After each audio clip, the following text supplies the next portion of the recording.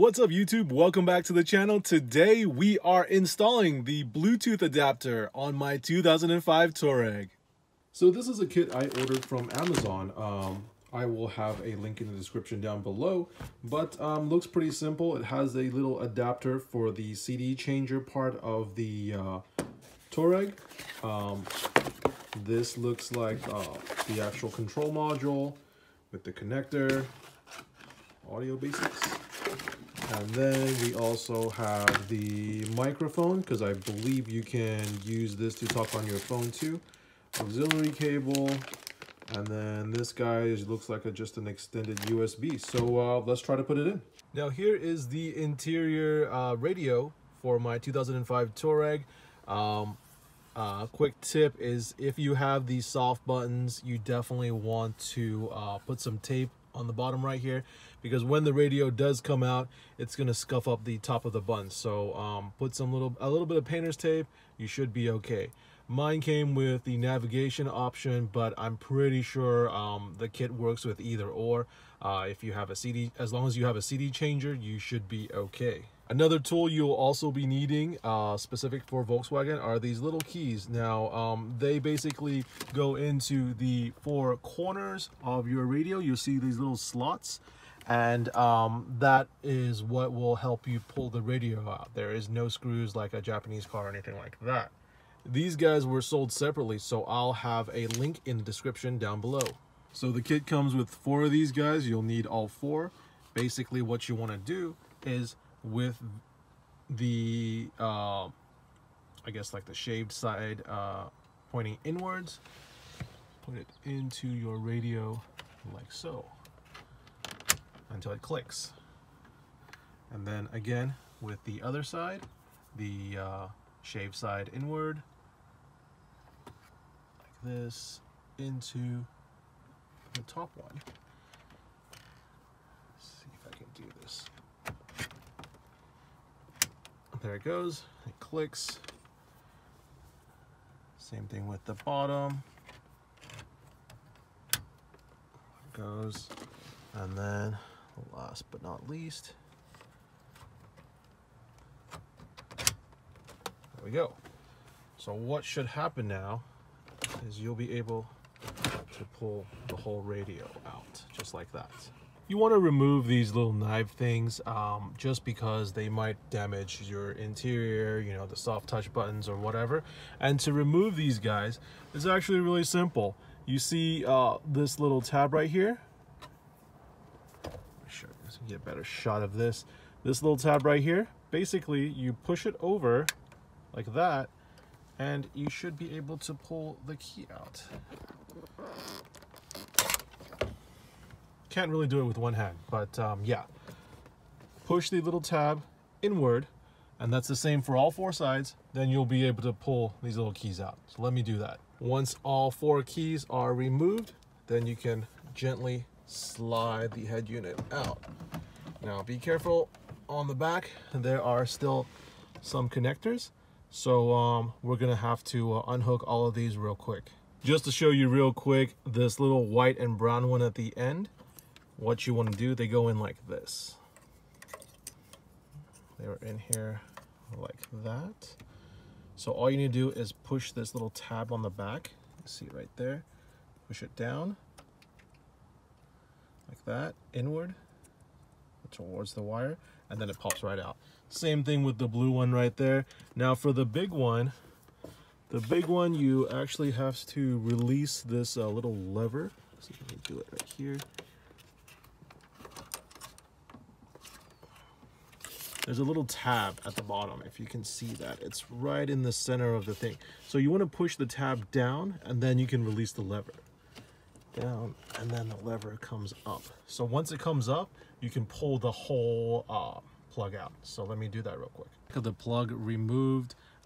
Technically, to install this, you don't even need to take out this guy unless you want to remove the whole radio just cause. But to remove it, there's this little tab right there. Push it down, and then the whole thing swings out. So down, and then the arm swings out. which releases from the radio, and you can pull it out like that. What we're interested in is the CD changer part of the plug on this, which is the blue one.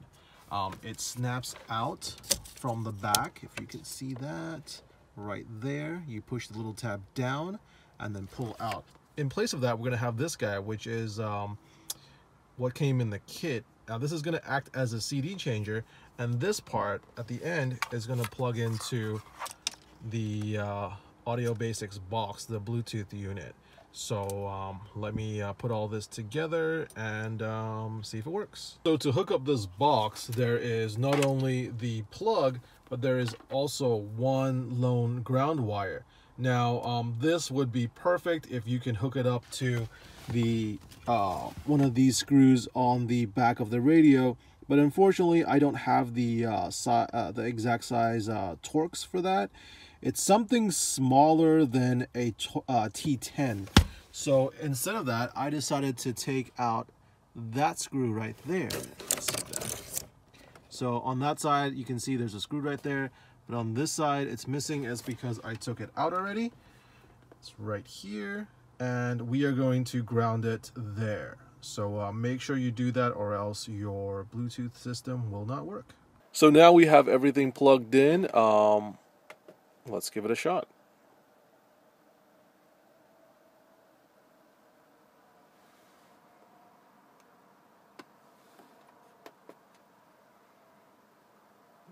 So it's already in CD mode. It looks like it's reading the CD changer.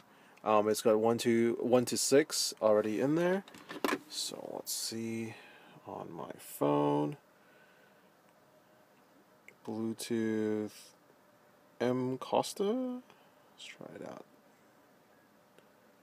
Okay, so it says connected. I heard a little beep. Ooh. There we go. So that's working. I'm not really familiar with the Volkswagen system yet, but to change songs maybe over, that's volume. Okay.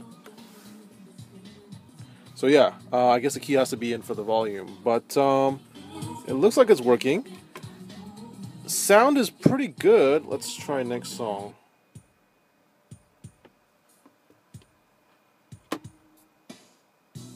Yeah, sound is not bad.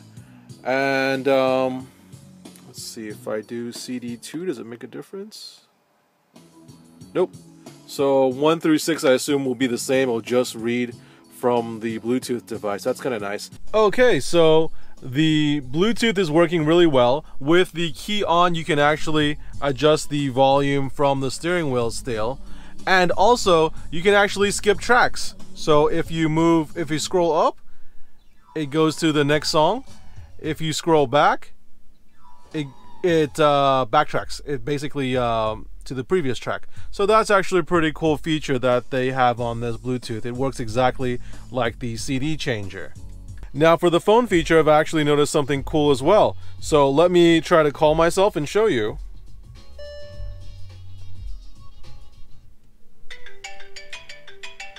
So now my phone is ringing, and all I have to do to answer is scroll down.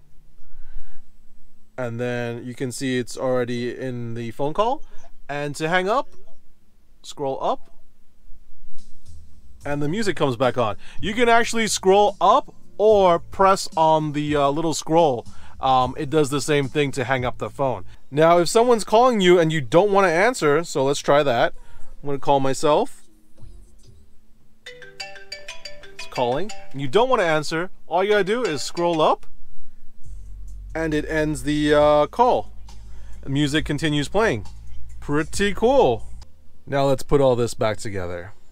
There we go, everything installed, and I put the little microphone for the phone system right there.